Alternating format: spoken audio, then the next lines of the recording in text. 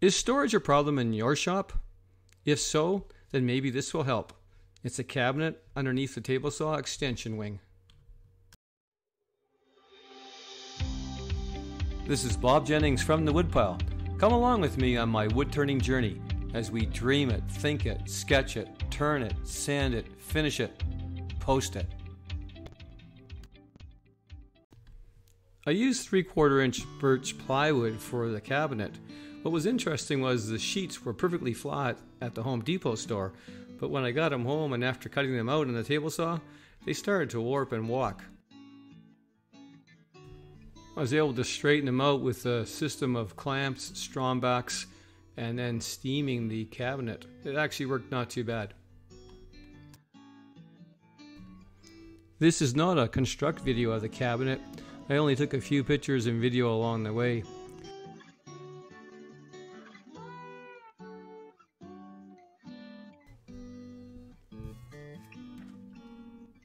This cabinet is 35.5 inches wide, it's 30 inches deep, and it's 32 inches tall.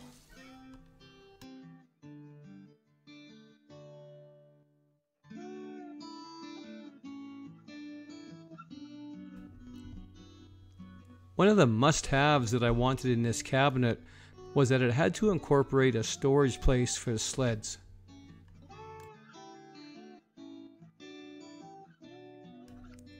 The drawers are equipped with full extension Richelieu sliders. On the bottom right, I have a removable tray for offcuts and scrap.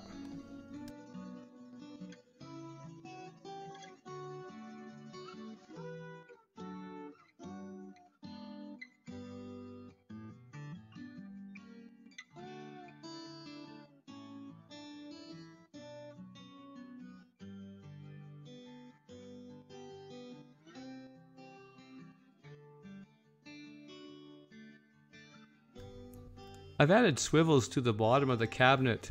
That way I can pull it out from underneath the extension table and then do my cleanup.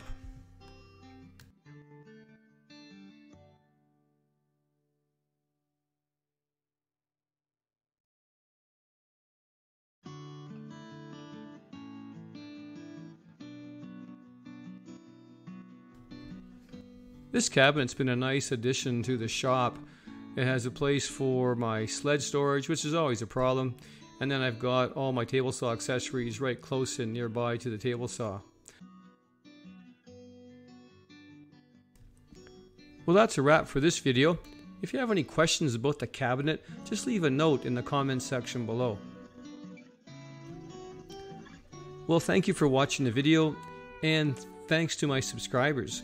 If you haven't subscribed already, please consider it. Thumbs up and comments are always appreciated. It's your support that makes this channel work. So thanks again, and we'll see you on the next video.